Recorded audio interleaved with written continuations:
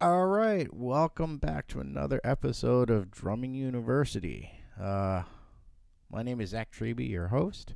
So today we're going to talk about a little bit about reggae, all right, and mainly about reggae drumming, all right, and maybe this will take some confusion out of some of the reggae stuff that might be a little confusing to some people because reggae is a weird style.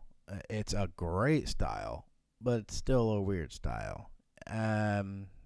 For whatever reason, it doesn't really matter. But I'm going to break some of this down very simple. So I'm going to cover the one drop today, right? One drop groove in reggae. And all that is basically just literally a drop on beat 3 with your cross stick and your bass drum. That's it, right? And the leading force of this groove is the hi-hat when it comes to variation and stuff like that, right? So, let's just get into this. Okay, so the most simplest or the most common reggae groove you could do, right, is playing quarter notes on your hi-hat. This is a start, right? So we're going to start with this, right? 1, 2, 3, 4, 1, 2, 3, 4. Accenting beats 2 and 4 on your hi-hat, all right? And that's what you have. 1, 2, 3, 4, 1, 2, 3, 4. So you can tell it's a little faster quarter note pulse. And you just drop your bass drum and cross stick literally together on beat 3. 1, 2, 3, 4, 1, 2, 3, 4, 1, 2, 3, 4, 1, 2, 3, 4.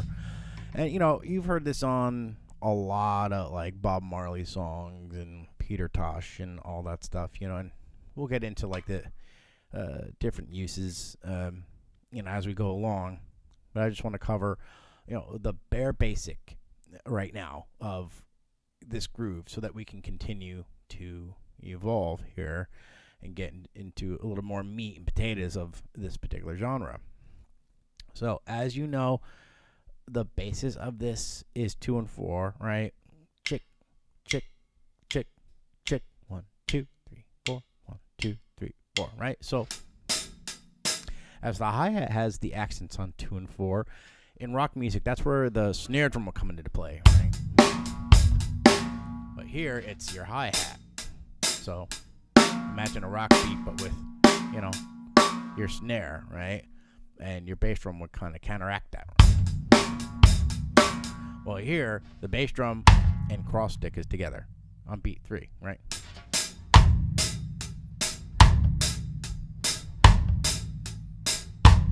Right. Usually, when it comes to the bass drum, they bury the beater. I mean, they really stomp on that bass drum, right?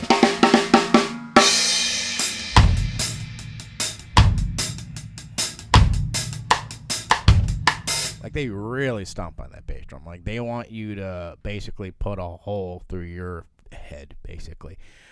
That's kind of how the Rastas like to play this. And, which brings me to a great point. The majority of Jamaican musicians that play this, most of them aren't trained. I mean, the majority of them, or the vast history of it, it was all literally people that just wanted to play music, and it's evolved into something that just it grew in and of itself, like most music does. It grows out of something, and usually it's from players that don't really have any formal training, which is not a bad thing, because in that case, there was no, sometimes in formal training, there's like rules and regs that you're trying to follow, and in your head, it becomes a roadblock. And so there's pros and cons to both, right? Depending on what you want to do musically. So with the reggae musicians, I mean, there is no formal training. It's mainly, playing by ear, which is great, because that's how, all these great drummers like Carlton Barrett, Sly Dunbar, and a few others that I'm going to mention, they had a huge, what's the word I'm looking for? A huge, oh Lord, which word am I trying to use? A huge contribution to this style. So I mean, if you think about it, in the Caribbean, right? So let's contrast and compare here. In the Caribbean, you have, the Latin islands, right? You have Jamaica, so one of the biggest similarities amongst those guys is they all crash on beat 4, right? So if you're playing the reggae, right?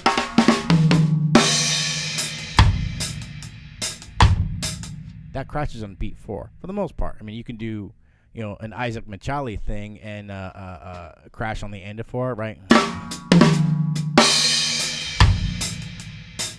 Which we're totally going to get into that, Isaac Machali, because he had a slamming contribution to the reggae style. So, anyway, beat 4. When you listen to Latin music, right?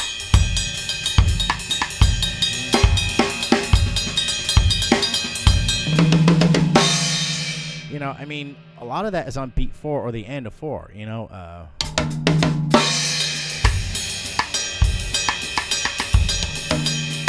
did a terrible job. Let me try that again.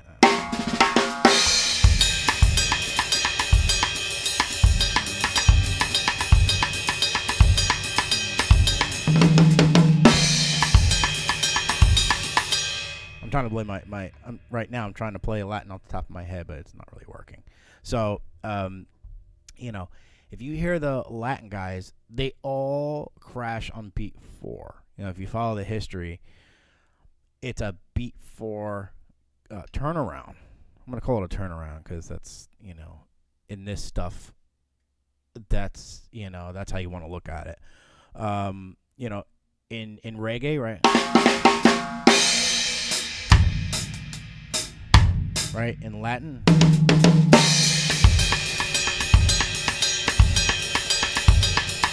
Right? I mean, that could be on the end of 1 or the end of 4, depending on what kind of tune it is. But it's usually not a crash on beat 1, although I have heard in reggae, feels like this. Right? Or...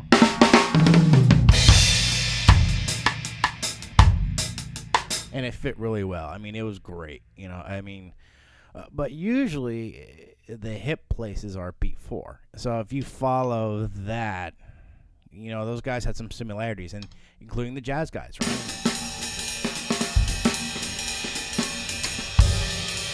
Sorry, that was really bad.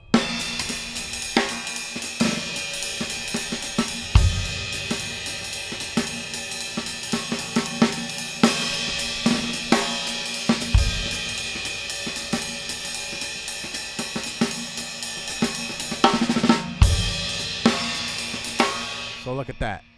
Everyone had pretty much the same idea. So, definitely the jazz guys took some stuff from these Latin guys, and vice versa. Because everything comes from jazz and rhythm and blues in a nutshell, right? But we're not going to get into all that. I'm just going to cover right now about the reggae style. So let's going to get into some stuff. All right. So with the hi-hat, okay, since we covered some of the turnarounds, which we'll cover a little bit of that later. But right now, I just want to cover some basic reggae beats. So we covered, 2 and 4 on the accents with the hi-hat, right? And beat 3 on the bass drum and snare. Now this is a little weird because as your stick is coming down for a smaller note, right?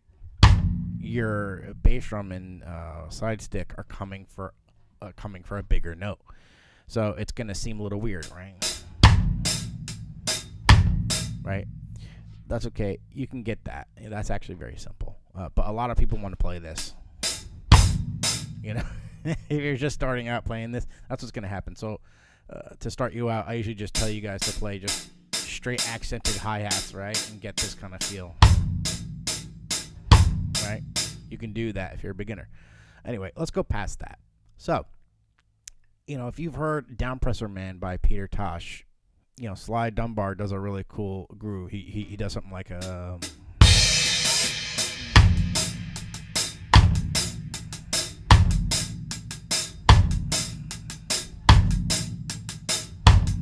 All right, and he basically grooves through the whole thing. Like there's like nothing happening except for that, which is great. He's playing 1 and 2, 3 and 4, 1 and 2, 3 and 4. That's all he's doing.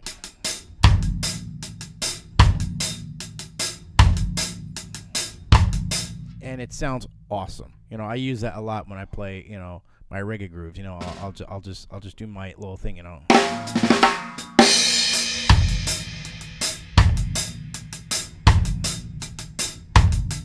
Right? Another variation you could do is the opposite. 1, 2 and 3, 4 and 1, 2 and 3, 4 and 1, 2 and 3, 4 and 1, 2 and 3, 4 and 1. And that's cool because that's a different feel, right?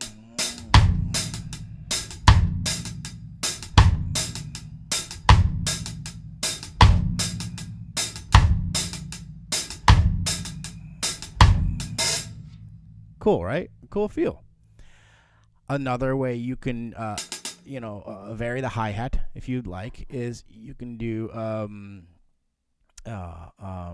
basically you would leave beat 1 silent because the slur will come in on the end of 4, okay? So I'm just going to say that, right? So it would be 1, 2, 3, and 4, 8. So we have beat 1 is silent, right? A quarter note on beat 2, right? And then beats 3 and 4 are basically consecutive eighth notes with a hi-hat slur on the end of it, and then it closes on beat 1. So, but clearly you would follow it up with, you know, a turnaround, right?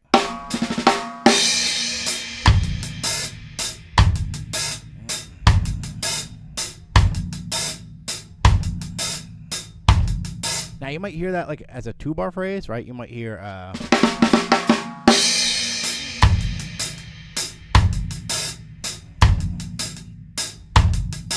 another way I've heard this is where there is a quarter note on beat 1, right? And there's no hi-hat bark, but the hi-hat just continues that 2 and 4 kind of rock thing. So it would be 1, 2, 3, and 4, and 1, 2, 3, and 4, and 1, 2, 3, and 4, and 1. And they might put a bark every now and again, a hi-hat bark or a slur, so they play right.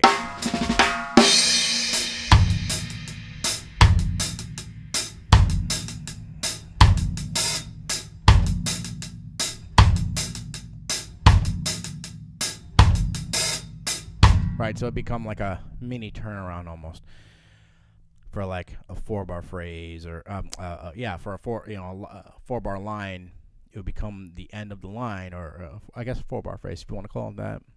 So you know, there's just ways that that you hear this in the music, and that's, again, as I always say, you go to the music to find out what they're doing. You know, if you really want to know the style, the language, you go to the music, right? So jazz has a specific music vocabulary or language, and so does reggae, so is Brazilian, Afro-Cuban. I mean, clearly everyone knows what this is.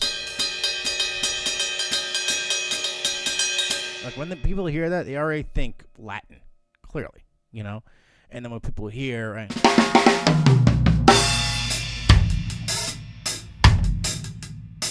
I mean, that's clearly a reggae thing. Clearly. Okay, so here's some, again, getting back to hi-hat variations, because, you know, we're taking this from the music. You know, what have the guys done that encompass all this music, which is a big deal, right? That's how you get it. That's how you get the style, okay? You have to listen to the records, and I'll cover that, like what records to listen to. You know, there's some great records, and I won't leave you hanging. You know, I'll give you some. This is not going to be a long video, okay? You know, I'm just going to cover some stuff here. Okay, so to vary your hi-hat, right? That's another way to do it, right? 1, 2, 3, and 4, and 1, right? So you have 2 beats, right? 2 quarter notes on the first and second beat, right? So the first 2 beats are quarter notes, and then the rest of the measure is consecutive eighths, right? 1, 2, 3, and 4, and 1, 2, 3, and 4, and 1, right? You can do it. You can do another variation of that I've heard. How am I explain this? There's a particular rhythm on beat 1, 1 e and right? And then they just keep the eighth notes going for the rest of the time.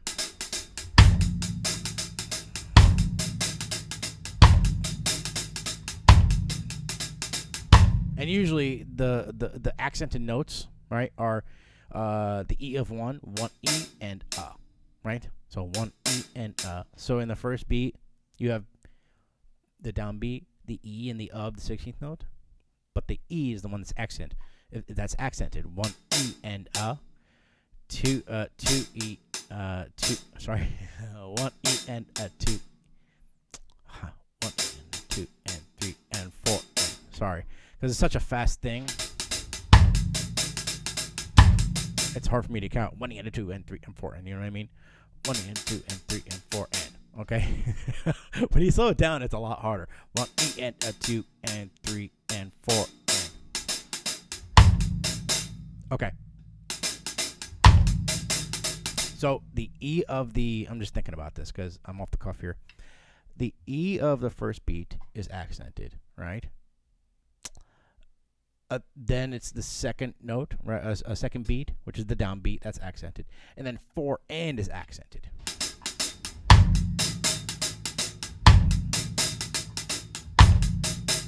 And I've heard Carlton Barrett do this, like, you know, go play this actual line, right? I've heard him play that in a swing context, so you can shuffle this reggae groove. And I've heard him throw that little 16th note in there on the first beat.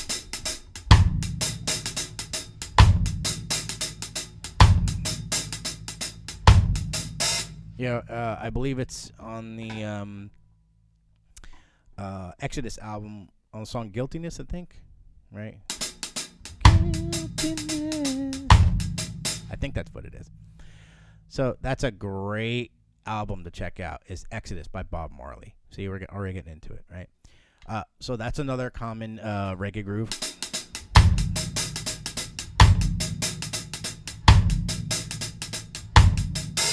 And this is all good stuff. Now, if you hear the album Exodus, one of the great grooves of that song, right? Because there's you know, the album's called Exodus, and there's a song called Exodus. You have something that's called a stepper, all right? And basically, it's like 4 on the floor for rock, right? Well, you would do the same thing, except, you know, it just your backbeat kind of would be on beat 3.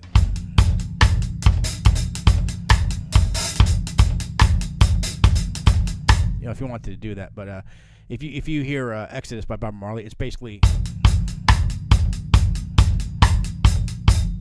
as is the song Jammin'.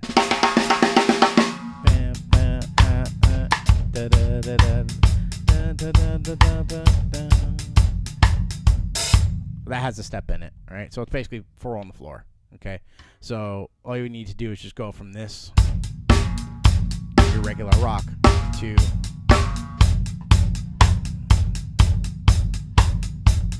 and put any kind of hi-hat variation you want, right?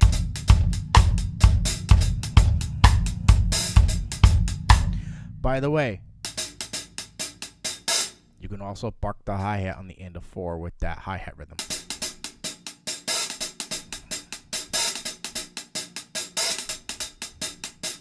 Okay, so, you know, this is the style, right? It all starts from here, right?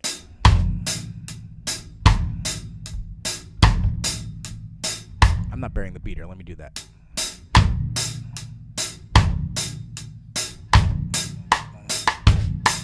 So let's talk about some cool little emphases that these drummers do, right? An emphasis in this music is a lot of times you'll hear 1, 2, and 3, 4, right in the middle of a groove, right?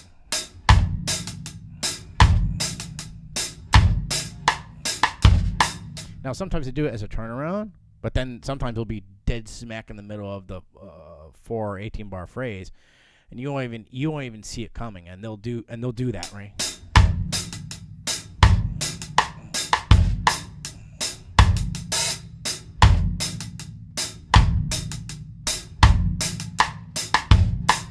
That's one of the things. Another one I've heard is 1, 2, 3, and 4, right? So I've heard.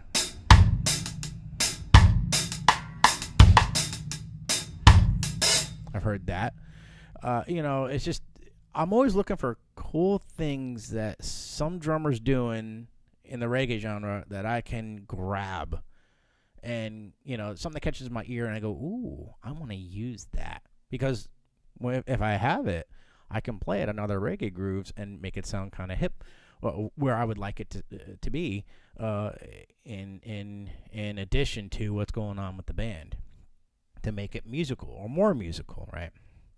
And that's the whole point. Is, you know, it's got to be appropriately in context, within context, right? So we want to make things sound as musical as possible. Another one is this. I've heard 1, 2, and 3, 4. All right, so basically an eighth note, 2 eighth notes on beat 1, and then just your drop on beat 3, right?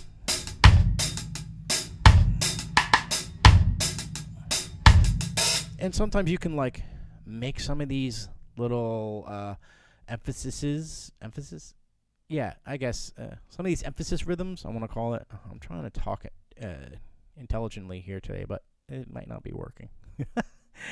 I want to put some of these emphasis rhythms together to see if they sound cool. So, you know, if I'm playing to either a record or a band, you know, if I'm playing a gig, I might try some of these out in inappropriate spaces that won't, you know, make anyone mad, right? And something that won't distract. So I might try to see what I can come up with.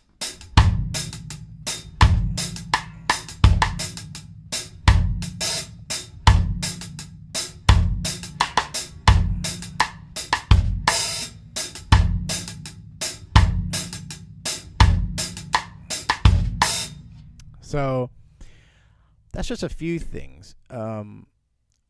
Another great contribution that I just found out, which I didn't know he was the drummer on this record, and I love this tune by South Africa. I think he's South African reggae artist Lucky Dube. And there's a song called Romeo, and it's like one of his big songs, right? And I was always floored by what the drummer did, because it's one drop reggae, but he does fills like this, right? Right? And I mean, you know, so recently I was like, I have to look that up, like who that is, because it's not on Wikipedia, so I can't look at Wikipedia. So I looked it up, and it's Isaac Machele, who was on the Graceland album of Paul Simon. And if you don't know that record, Graceland, you should get it, because it's some of the great drumming, of course, from a lot of things, you know, aside from other things that Isaac Machele did. But Isaac Machele is a great player. A great concert that he's on is the Graceland concert that Paul Simon did in Africa. I don't remember which part of Africa. But it's a great concert, and he's playing with awesome musicians. I mean, you know, the musicians are awesome. And I remember hearing this drummer and going, wow, that guy's awesome. So when, you know, I always had a liking for Isaac Machele, Machele, who cares? So when I found out he was on this record, I just did a double take, because this was like recently this year. It took me that long to look it up, I know. But then I'm like, well, of course, because he's got all those cool, you know, when I pieced it together, I'm like, well, okay, of course it's Isaac Machele, because that's something he would do, interestingly enough. So it's like, duh, right? So there, in the song Romeo by Lucky Dube, the groove goes like this.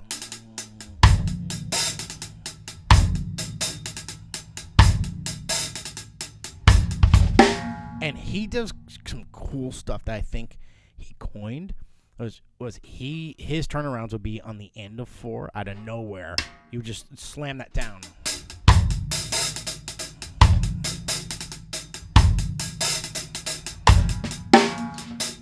I've been doing that ever since. Seriously, I've been doing that ever since. Like, I will use your traditional Carlton Barrett, Dunbar fills, but I find myself these days doing more like Isaac Pacelli kind of thing, you know?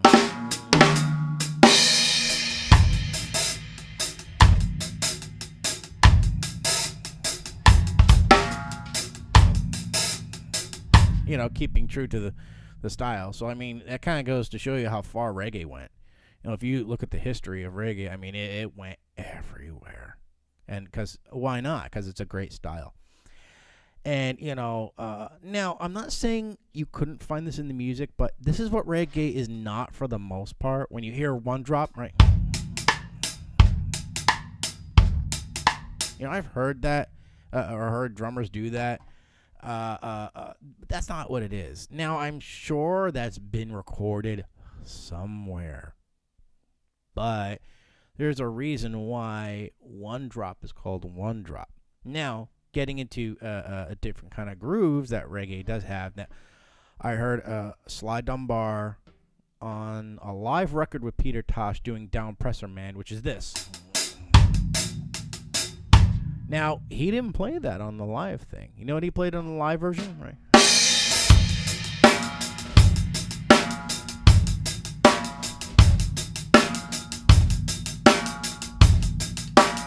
And it was awesome. I mean, awesome.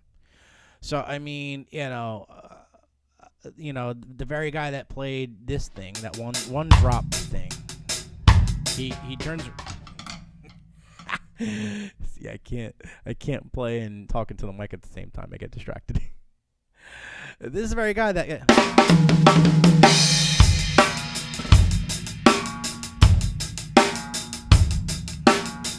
I mean, what are you going to do with that, right? So, I mean, you know, this is just some of the things that, you know, that we hear in this music, which is very important, because that's where... You know, like I can tell. Usually, I can go and tell if I'm not a reggae drummer, but if a drummer knows his reggae or not. Like it's for people who know the style or any style for that matter. You can kind of tell if they really know that style or if they're kind of just like winging it and they don't really know. Like you can kind of tell. Like you can tell if someone really knows how to play jazz. You know, like if you see this. Yeah, like I've seen people do that, right?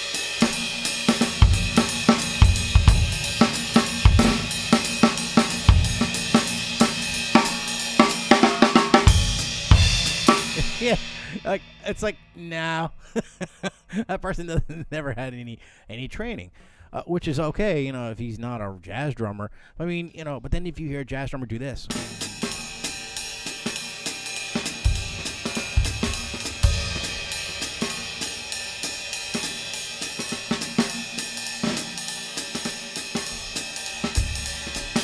I mean, that sounds like a jazz drummer to me. So clearly, you know, if I hear a jazz drummer do that, he knows his stuff. If I hear a guy go,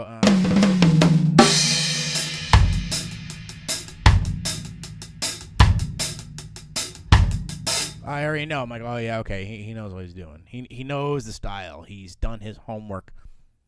And you know, that's the thing is, you know, my thing is I'm trying to leave no stone unturned, right?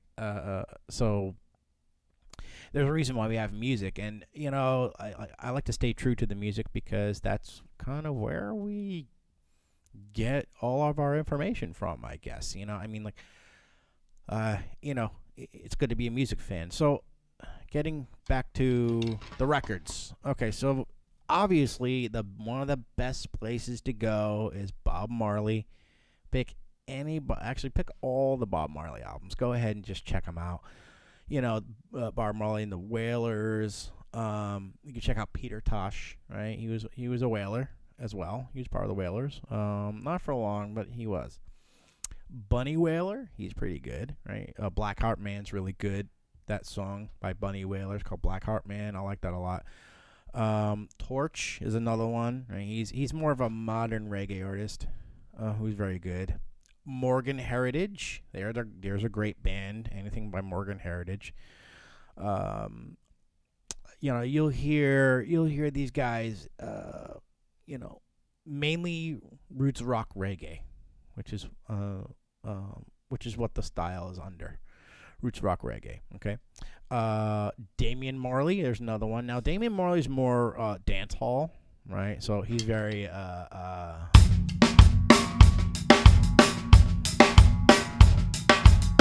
right, or another combination would be a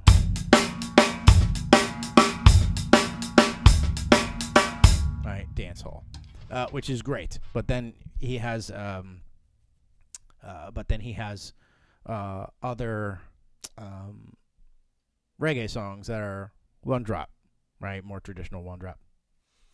And that hasn't really changed. Like if you look at the majority of reggae artists, most of them are one drop, roots rock reggae. All right, so you can look at what's her name? Not Aaliyah. There's another. I forget. I don't know how to say her name, but she's really good. Oh no, maybe I'll put it in the description.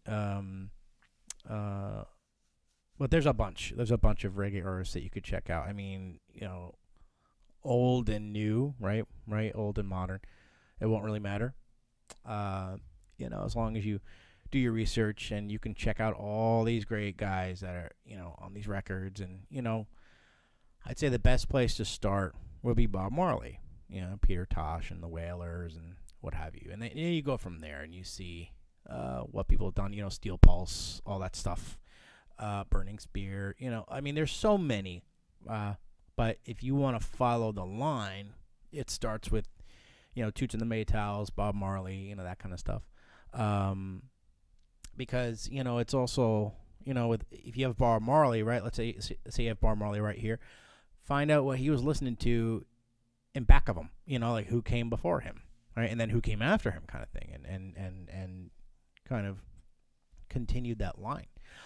And you'll find a lot of cool drummers, definitely. You'll find a lot of cool drummers. And then when you get into geographically, like what happened with reggae and where it went, I mean, there's so much music. I mean, we have no idea. I'm still finding new stuff, in the reggae genre. Actually, in any genre for that matter, because, there's so much music. And,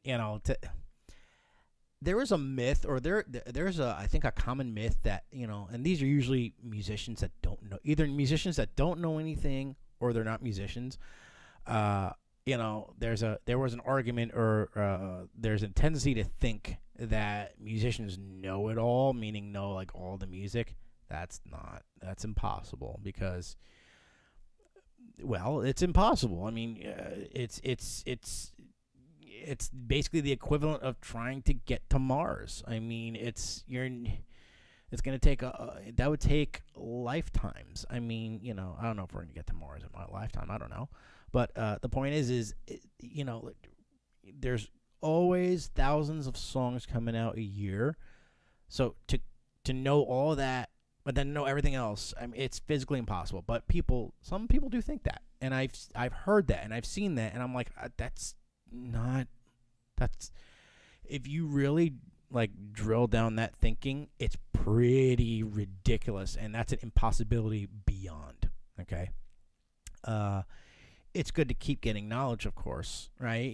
Finding new music and all that stuff. But anyway, so I'm gonna stop here because I don't want to overload anyone's head.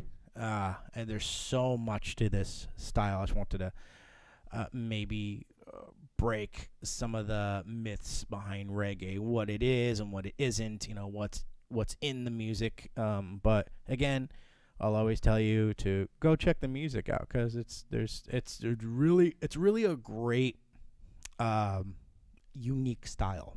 Like I've never heard a style like that. And when you think about it, no other style is like that. If you really draw it down, and you really like look at it with a like a fine, magnifying glass or a scope, whatever you want to call it, you'll if there's any intelligence behind what you're trying to do, you'll come to incredible discoveries with this, with any music, really. The deeper you go, and I mean, there are rabbit holes in music, of course, but we're not trying to do that. We're just trying to be music fans and play the music, right? So I'm gonna stop there, but check those out. Check out Bob Marley. Check out Peter Tosh, Morgan Heritage, all these guys, the Wailers. I mean, there's so much music. I mean, and most of these guys that maybe have split from bands, right? Find that and then go find those individuals. I guarantee, the majority of them start their own solo stuff. That's like the same genre, right? That's usually like the big thing is Chronix. Chronix is a great reggae artist too. He's pretty good. So check him out. I mean, any big band, right? Like the Wailers. Usually they go, like when they kind of split, or when some of the people split from there, they went off and did their own thing. And you find that actually pretty often. So that's a little bit of a nugget, if I ever had any. So anyway, hope you guys enjoyed this. I sure did. I wasn't expecting it to be this long, but that's what happens when you're, having fun. So, all right, guys. See you for the next one.